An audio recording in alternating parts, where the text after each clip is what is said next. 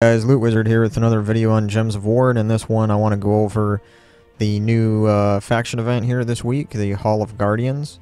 And if you haven't seen my delve farming video that I released about a week ago, go and check that out. But in this video I actually want to correct one thing that I did mention in that previous video, was that when you're delve farming, I said that you want to always skip the a faction event for the delve that you want to keep at level 20.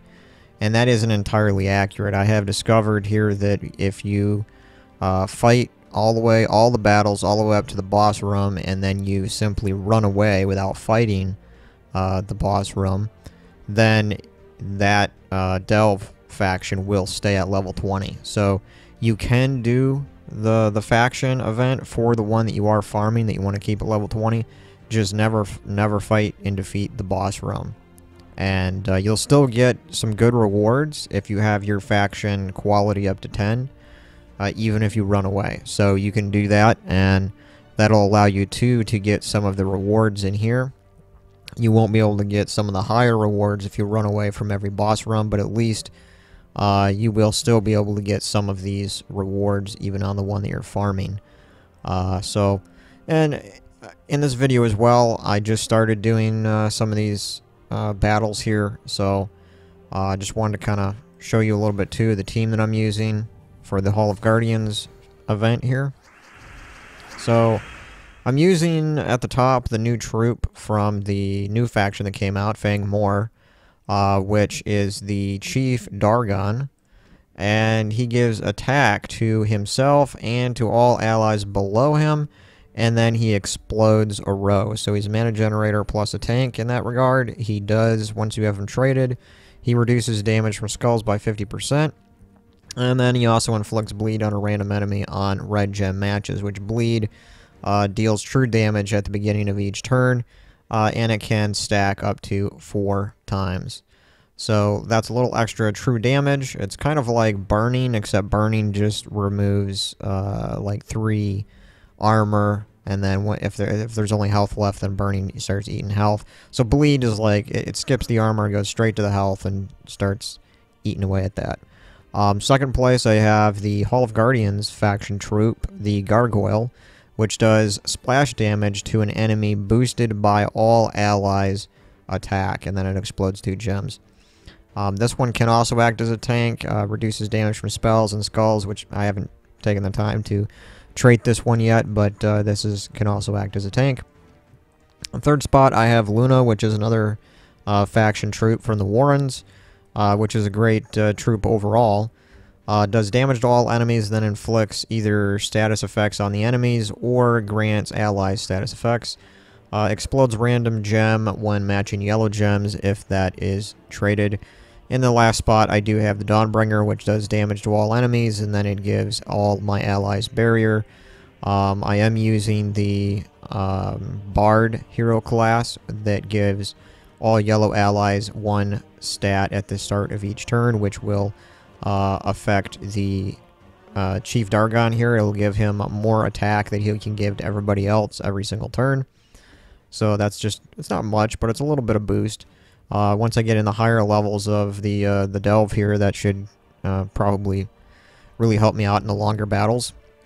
But this is really good combination here because this guy gives attack to all allies. So if it gives 24 attack to each ally, you're looking at like it's close to another 100 attack just from one cast that it's going to give everybody. Now, the real damage dealer is here, the Gargoyle, because it's going to do splash damage boosted by all allies attack, which is a boost ratio of 3:1, so it's about 1/3 of all the attack gets done as damage. So if 100 attack is being added every time this guy casts, we're looking at about another 30 or so damage that the Gargoyle is going to do to the enemies every time he casts there. So currently, all the enemy health, or I mean not health, but attack is about 200.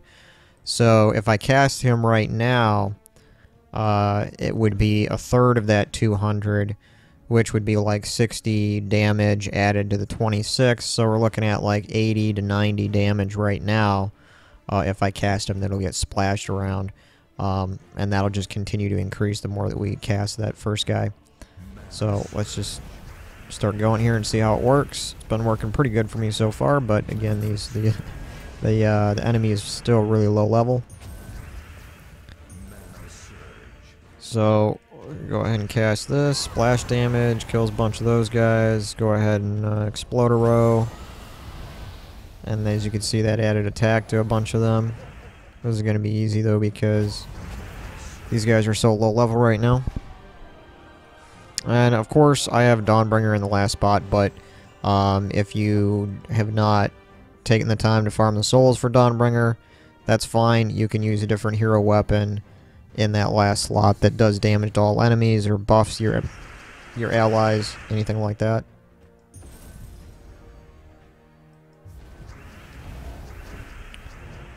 As for the banner, I think I chose the Guardians banner, which gives a double boost to red and one boost to brown, I believe. Because I want the double red for the guy here at the top, and then I want brown for the gargoyle. Let's go ahead and explode a row here, give some mana to everybody. Use my Dawnbringer to wipe them all out. So these battles are going to go by pretty quick because these enemies are still really low level. It started me out at the level 20.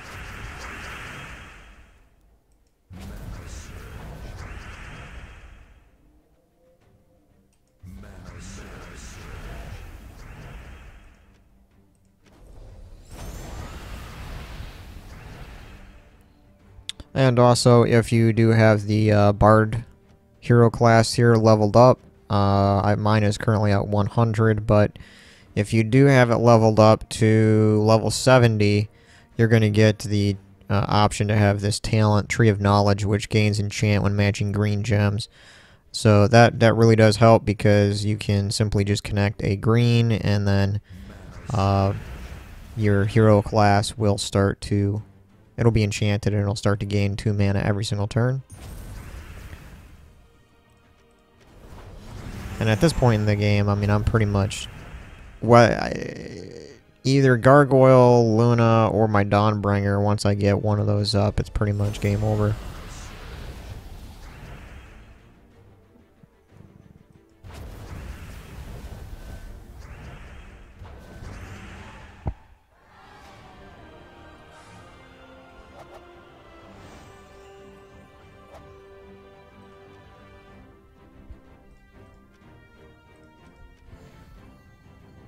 Now, this is the first battle I'm doing here in the event, so I will, for the purpose of this video, I'm going to show you that it will remain at level 20 if I don't do the boss room.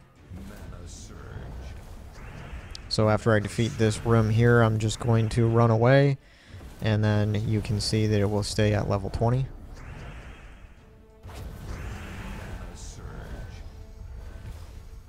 Now, you can really do this for 2 reasons. One would be that you're farming this current faction and you want it to stay at level 20. The other reason would be that you want to just simply kind of farm the faction event, I guess. Instead of completing the boss room every time, and it's going to get more and more difficult every time. The level is going to go from 20, 30, 40... and it's going to continue to go up and get more and more difficult for you to defeat the enemies. So if you did want to simply just farm them really easily without having the enemies get more difficult, once you get this far in the delve, you just skip the boss room, just run away. And you still get some rewards. They won't be...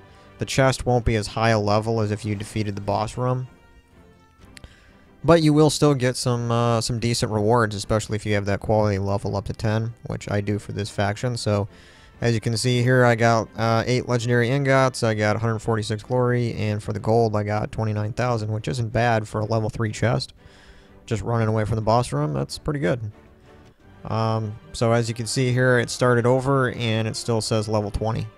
So, yeah, that's a way that you can farm these faction events without increasing the level. And So I hope that helps you out, guys. Thanks for watching. Later.